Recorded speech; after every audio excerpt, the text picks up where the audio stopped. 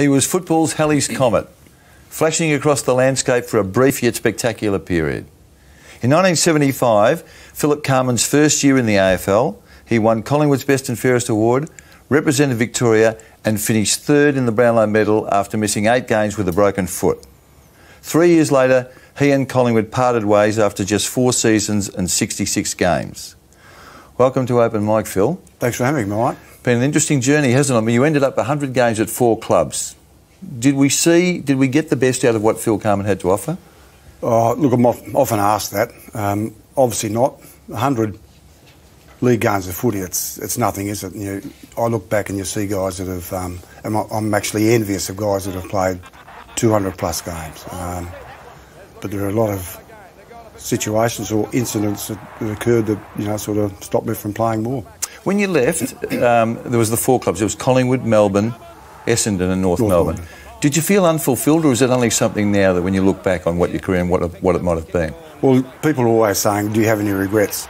And obviously you do, but I would love to have been a one-club player. Mm-hmm. I would love to have stayed at Collingwood, and because I just enjoy that environment. But circumstances had it that I switched clubs every sort of year or two.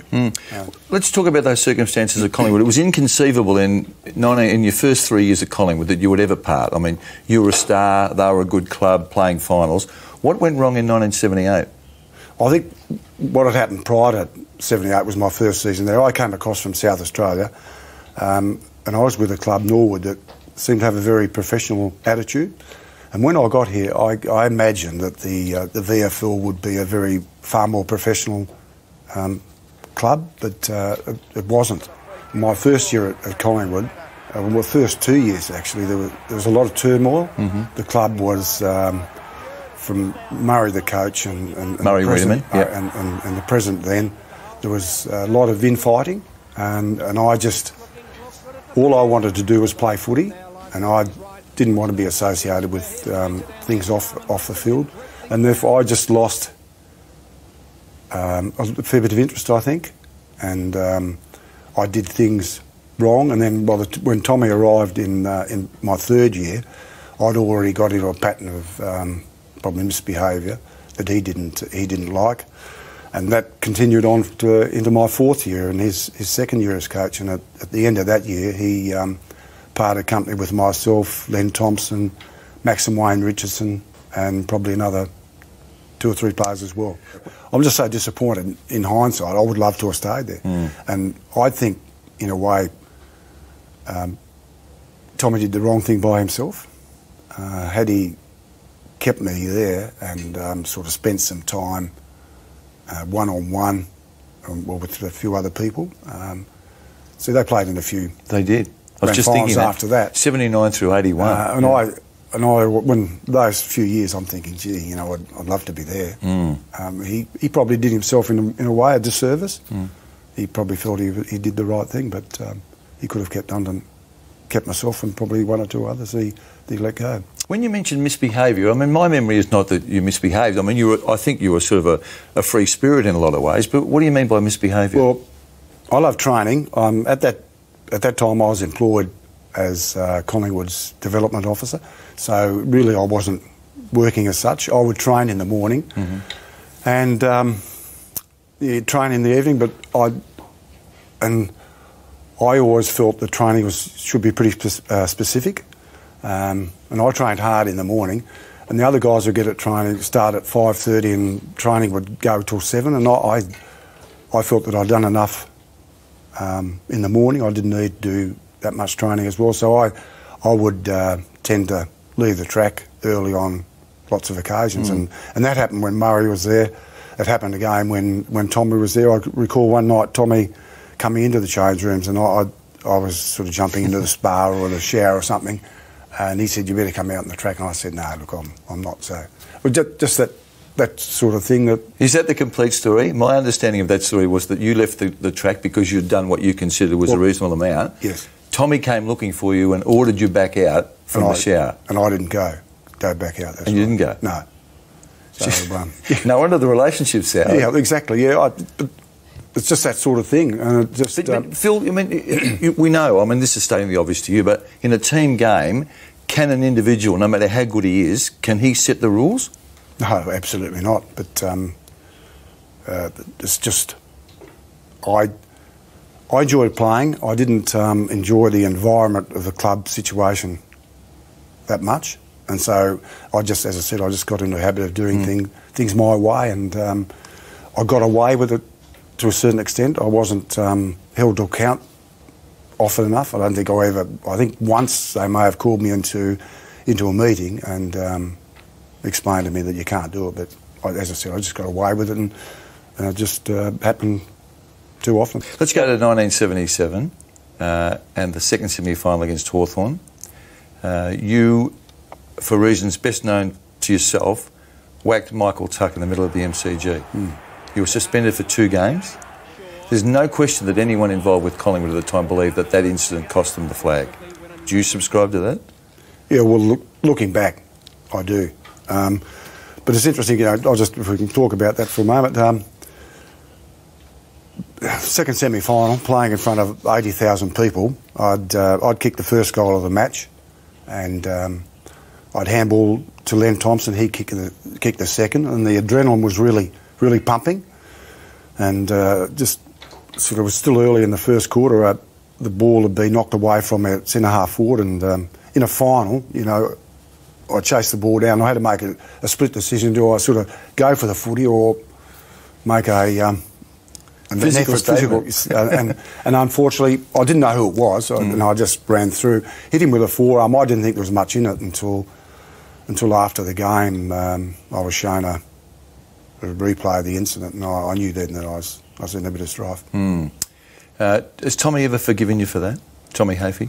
I've only spoken to Tommy on a few occasions since. I wouldn't think we haven't discussed it, but I certainly wouldn't think he has. It's hard because he was quite a sensational coach at Collingwood, because he took us from the bottom to play off in a grand final in 77. Yeah. Given your importance to that footy team, was the action irresponsible? Well, it obviously was, but when you're playing, and these things happen on the spur of the moment. You know, you've obviously interviewed a lot of guys that have been in similar incidents.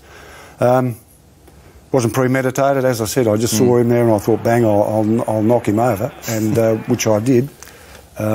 Stupid thing to do, but, you know, a lot of people have made. Sure, but finals time, I mean, the stakes are so much higher.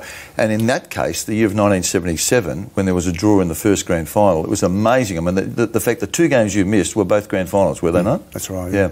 Did you appeal after the draw? Did Collingwood and you go back to the AFL to see if in fact, given that the second match was going to be another grand final, they might have relented? When I was suspended, they actually said that they were suspending me for 1 week this year in the first match of the following season. So we felt we had a case to go to appeal. We went in there and they just threw it out and said, no, look, you're suspended for the replay as well. What about the reaction from, say, your teammates and from the supporters to events that unfolded? Now, I understand your point about you didn't go onto the ground to hit Tuck, but when the consequences were as grave as they were, I mean, was there any resentment from... Oh, look, I would think so, because even though, you know, I've caught up with a lot of Collingwood players since and we don't discuss it, you'd be annoyed, wouldn't you, if one of your teammates had let you down. You played in 2 grand finals and had a draw and lost one, and the player that would have made a difference is not there, so they'd be a bit dirty on you for sure. When you left Collingwood after 4 seasons and a spectacular stay, no doubt about that, you went to Melbourne and took Ron Barassi's number 31 jumper. Did you not have enough baggage without sort of loading that onto your back? Well, I think they thought that I was going to sort of be an impact player for them, and they wanted some sales, something happened, promotional marketing stuff. So they gave me 31. Why Melbourne, Phil? I mean, they weren't a great side at that time, were they? No. What actually was interesting, I was at the football, the Swans and Carlton game, and then it just occurred to me that I'd actually agreed to play with South Melbourne. Graham John, the then president of the club, Ian Stewart, and a few other people came out to my farm at Lilydale, and we sat out in the back garden with a box of beer, and at the end of the night I shook hands and I'd agreed to play with them. I actually went on a end of season trip to the Gold Coast with them. So, but then this is the end of '78, right? Yes, yeah. So, but then when I got back, I realised, you know, because Melbourne had been talking to me, Collingwood had approaches from other clubs to, you know, get me to go to their clubs, but Collingwood would only clear me to a club that wasn't anywhere near the top of the ladder. Yeah. So, but anyway, in the end, I decided to go to Melbourne. You only had the 1 year at Melbourne. What prompted another change? Well, Carl Ditchwood was coach, and there were a couple of incidents that occurred at training. I recall one. I think I wasn't playing well, and my when you go into this, normally the selectors tell you the team, but this particular Thursday evening they had the reserve side and the senior side up on the wall, and when I walked in, I didn't see it, and I just walked in and Smithy and a few other blokes that said, "Did you see the teams?" And I said, "No." I said, "What's up?" And they said, "Look, you're named for the reserves." And you know, with that, we went out to train, and we weren't training particularly well that night. And Carl called us in and said, "Leave the footies there, jog a lap, and I'll see you inside." Anyway, when I ran past the footies, I picked one up and kicked it directly at Carl. And, and I had to yell out to him. I said, "You better duck, Carl." And he said, "I'll see you inside." And I said, I whispered, I said, "No, you won't." So I grabbed my bag and went home. I was called into the club. Ray Manley, who was the general manager, then called me into the club. The next day, they fined me $1,000. But then there was only another 2 weeks of the season, and Ray called me in again and, excuse me, said, "Look, the Melbourne Foot," was talk about Carl probably leaving the club anyway. Going back to St Kilda? Yeah. And Ray said, "The club's not big enough for both you and Carl." And I thought that, you know, Carl was going. But he said, "Look, you know..." It was you? It was me, yeah. Have you always been a law unto yourself, do you think? No, well, I've always been an individual, yeah, but I'm not a law unto myself.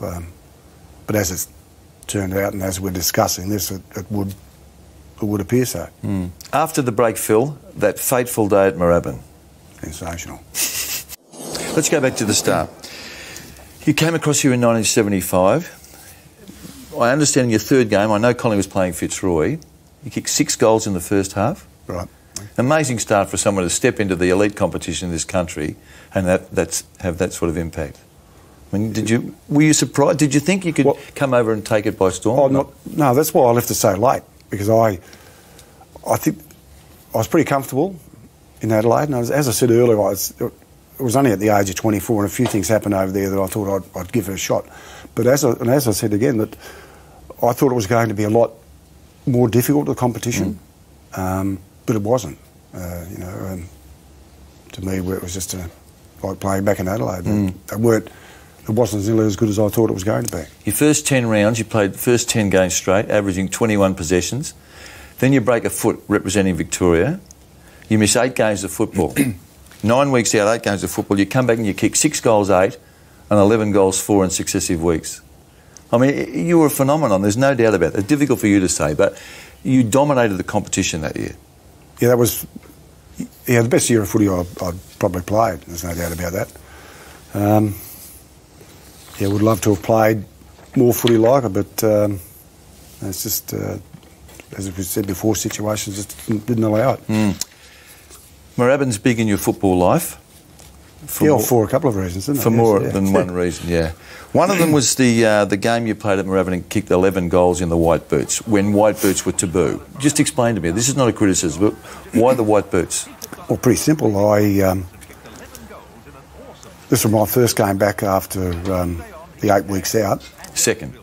Kicked 6 in your first one. Oh, sorry. Well, yeah.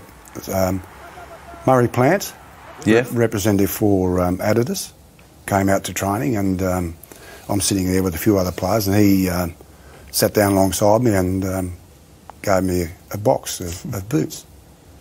And he said, have a look at these. And I opened them up and they were white. And he said, what do you think? And I said, you're kidding, no, nobody would wear those.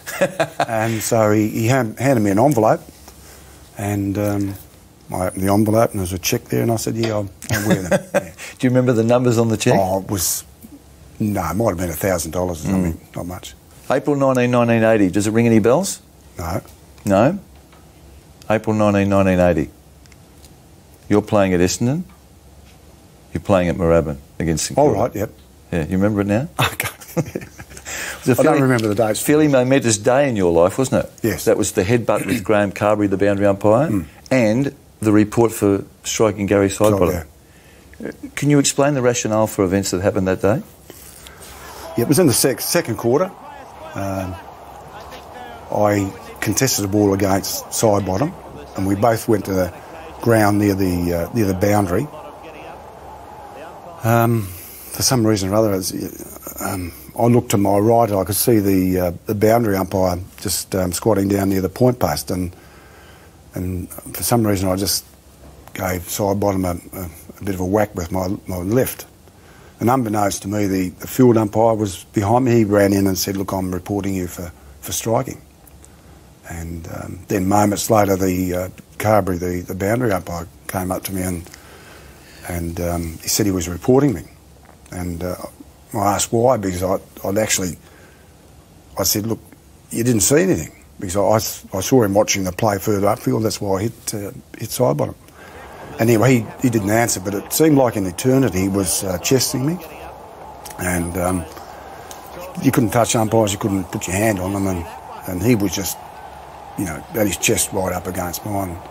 And for some reason or other, I'd never done anything like it before. I just dropped the forward, and it wasn't terribly hard or anything, and he felt a bit of an impact and played it up a great deal, I think. But He made it look like it was forceful contact, didn't he? No, I wasn't on the receiving end, so I don't know. But well, I think even if you watch the incident, you can see that it was just sort of get out of my space. It wasn't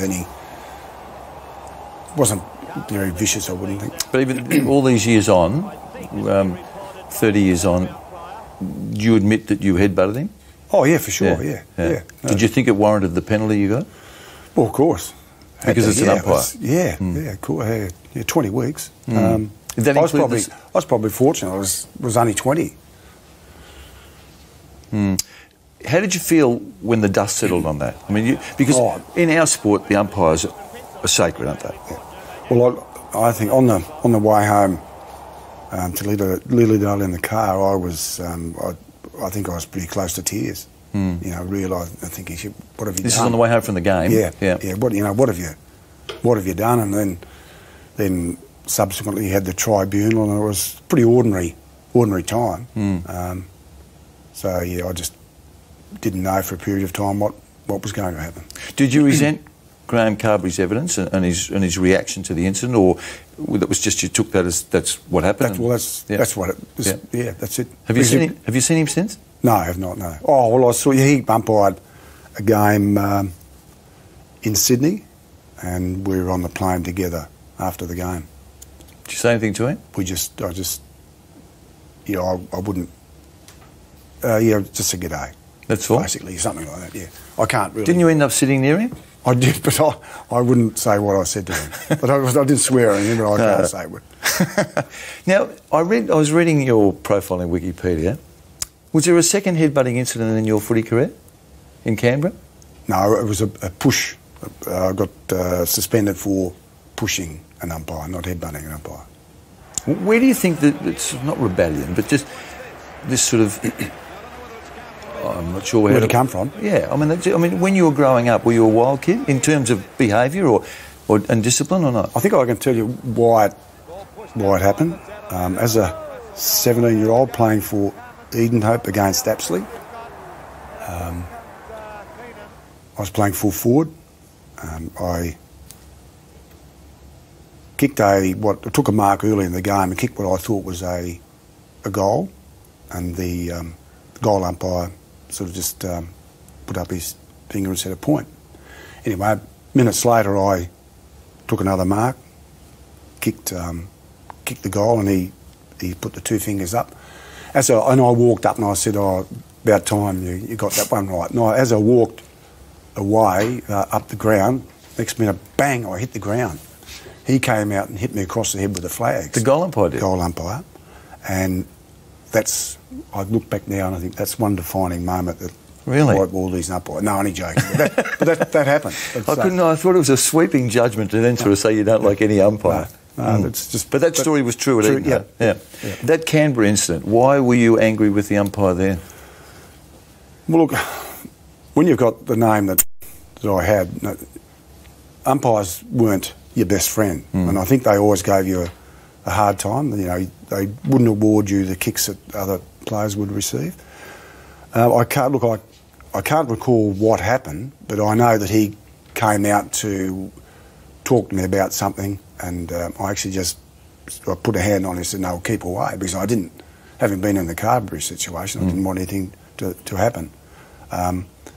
Subsequently, I got reported for manhandling the umpire, but there was certainly no headbutt in that. Was it like the Greg Williams incident? Do you remember that one? Yeah, exactly. Yeah, just yeah. Keep away, just keep out of my space. You say the umpires didn't like you. I mean, the umpires liked you enough to vote you third best in the Brownlow in your first year in the AFL, didn't they? Mm. Oh, well, that was squeaky clean then. So, but there were certain guys like myself and Dermot and others that, you know, they should have given you frees, but you didn't get what other players did.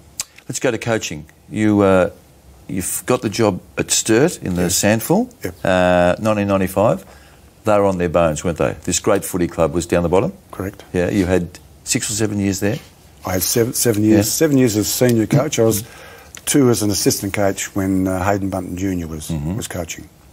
Did you have a different perspective on players as a coach? Absolutely. I'm glad you brought up. This is something positive, actually. Something that's. We've been too negative, have we? Oh well, that's all it had. It can be, isn't it? Really. So, but this is probably the highlight of my footy career. I think I enjoyed playing, but I enjoyed so much more the enjoyment that I got out of Sturt. They'd been on the bottom 6 years prior to me getting there. They hadn't won more than 4 games in a year. My first season, Mike, we didn't win a game, and then we won 4. Then I think we won 12, and then we finished up in my 3rd or 4th year as minor premiers. Port Adelaide beat us. They had 8 players that represented Port Power through the season. They beat us by 8 points, and but that was coaching Sturt was just a wonderful thing, you know. I know one thing, you would have had them fit. I mean, in the time that you were playing here, I think you were probably the fittest player in the competition. Your off-season regime was intense, wasn't it? You made sure you came back to football as fit as you could be. Well, when I was in Adelaide, or even as a kid in Edenhope, I just ran all the time in Adelaide. And when I knew that I was coming to Victoria, I started this, I used to run 10 miles, once or twice a month, that sort of thing. So I was just basically I was a fitness fanatic before I got to Melbourne. The big test of players in Melbourne, you know it, is running the Tan track, Botanical Gardens. One of your ex-teammates told me you were the world champion around the Tan. What was your best time? Do you remember? I can't recall the one lap, but I know that I ran 4 between 52 and 54 minutes. How do you look back on your career? I mean, I sense that you think I'm focusing on the negative stuff now, but how does Phil Carman see his life in football? Well, disappointing. People they always say, have you got regrets? And of course you've got regrets. You loved, as I said earlier, I'd love to have played 200 games. I'd love to have played in a premiership and that sort of thing. Unfortunately, what's happened. You can't get it back. Do you take any pride out of which you're entitled to do, out of the highs in your playing career? Yeah, it's interesting though. A lot of people, as we've been discussing all the negative stuff, a lot of people, we never talk about. Wherever I go, not many people say, geez, you could play. It's always, this incident, that incident type of thing. But yeah, I should be pretty pleased with what I've done.